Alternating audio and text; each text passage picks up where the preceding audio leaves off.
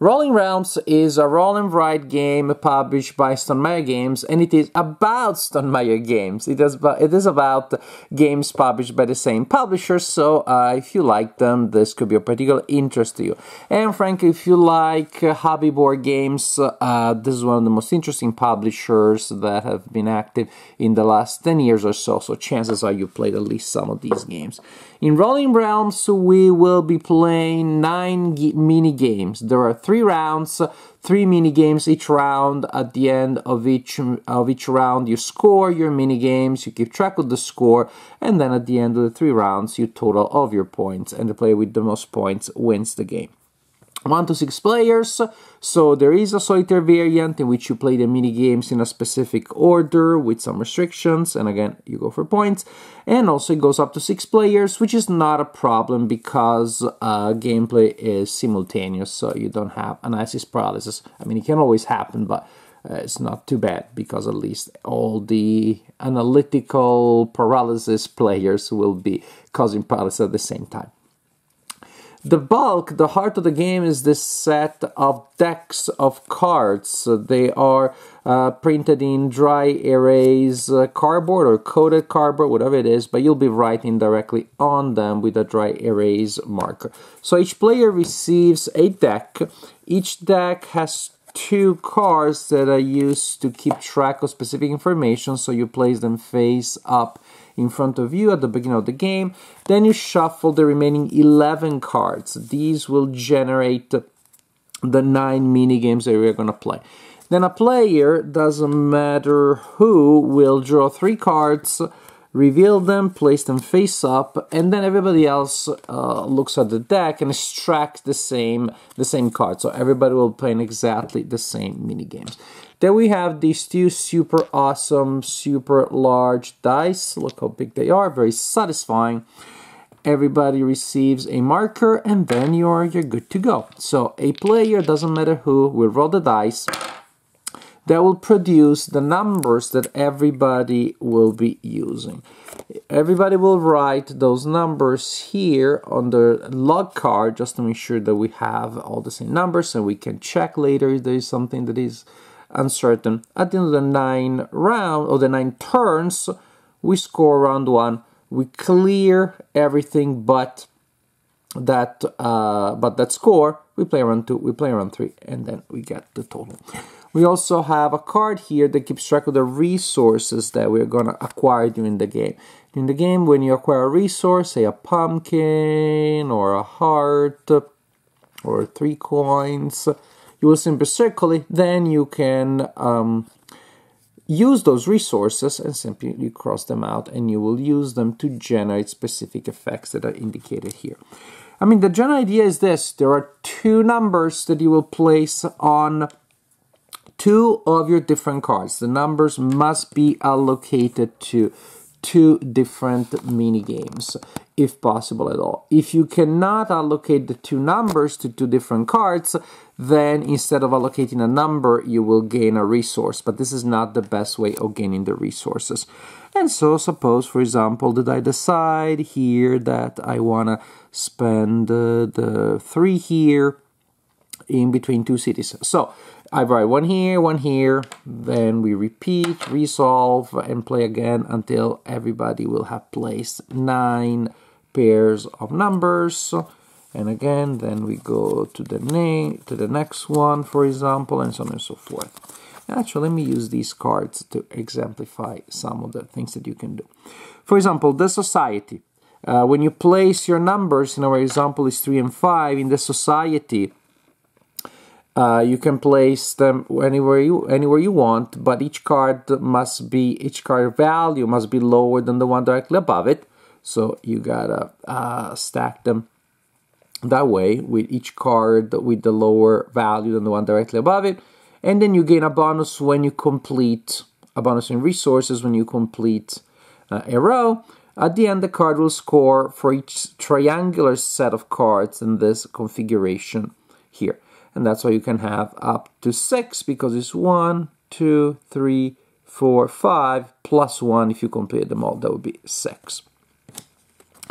Viticulture, you're gonna collect squeeze wine and then collect grapes and then make wine. When you place a number here, you either gain a grape by outlining it, of course use the corresponding number, and that gives you a resource right away, or the die that you use, you add it to the value of a grape that you already gained before, and that fulfills one of the orders. And suppose that I had marked a 5 earlier, now I have a 5 and I decide to allocate that 5 to use that 5 and to make that wine, which will score me 2 points at the end of the game.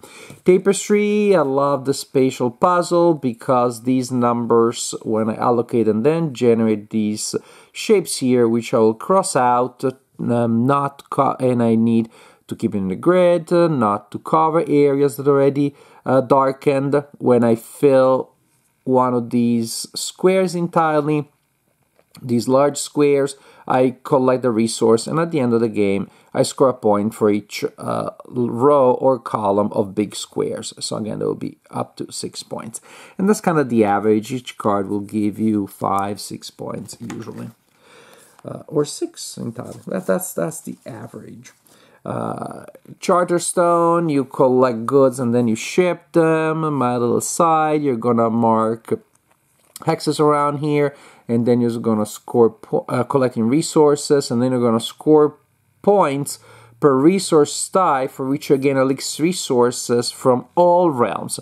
Metal side is one of those, together with between 2 cities, that will score you points based on what the other cards do.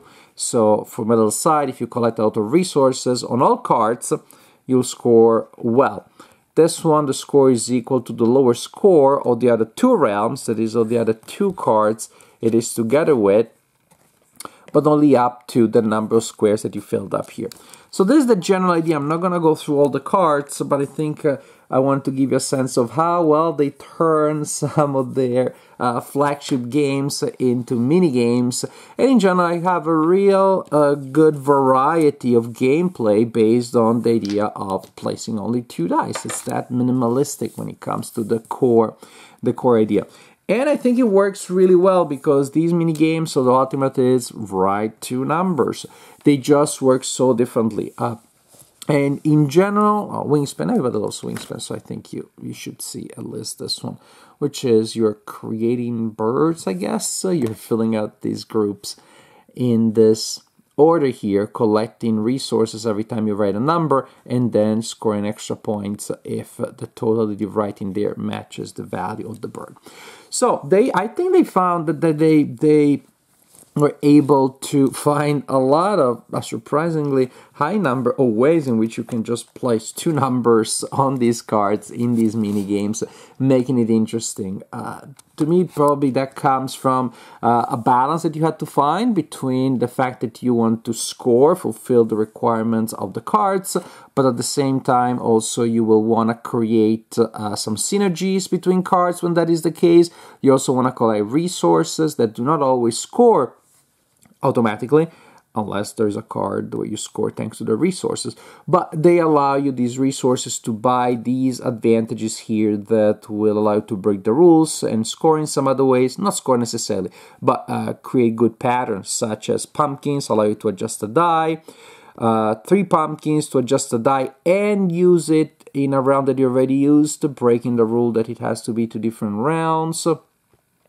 The hearts will give you virtual dice, so you will add a 3rd die.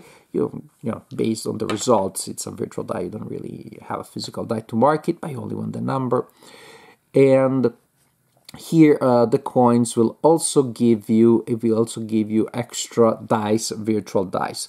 So you want to get these things, but at the same time, these do not carry over between rounds. That's another interesting mechanic here. At the end of the round, each resource that you collected but you didn't spend using advantages is worth 0.1 points. So that's why you will have scores such as, be 14.2 11.9 at the end of a round. So that's an interesting mechanic because people that come from a Eurogame background, they will want to hoard, and then those really are not worth much. And so you got to find the balance there to collect what you need, while at the same time, again, fulfilling the requirements of the mini games within a context of pushing your luck, because the more rounds go by, well, the fewer your options are. That's when these resources become particularly important, so you can wiggle a little bit with the last numbers. But again, you may find yourself in a situation where you collect out the resources and the last round simply don't give you the opportunity to use them. So for a game this simple, which is literally roll 2 dice and add those 2 numbers somewhere on 3 cards, I think this is remarkable. It's a remarkable game because it gets your brain working, you get into that Eurogamey, push your luck mindset very, very well and very easily. I played the game with young players, those being my kids that are now 9 and 11. Even the 9-year-old could definitely get it. I mean, the original idea, the basic idea, yes, you could. A 4-year-old could get it. But then, of course, each mini game needs to be learned according to its own rules. But they are so simple that you can definitely play this with a young crowd. My daughter Amelia, who is 11, has beaten me so many times. She's really, really good at this. So Rolling Realms, definitely something that will be particularly attractive for fans of the original games that are referenced in the game. But even if you never played any of those, the general idea of a game such as this one to me is very appealing because it's a game that sets up in like zero time, 0 minutes.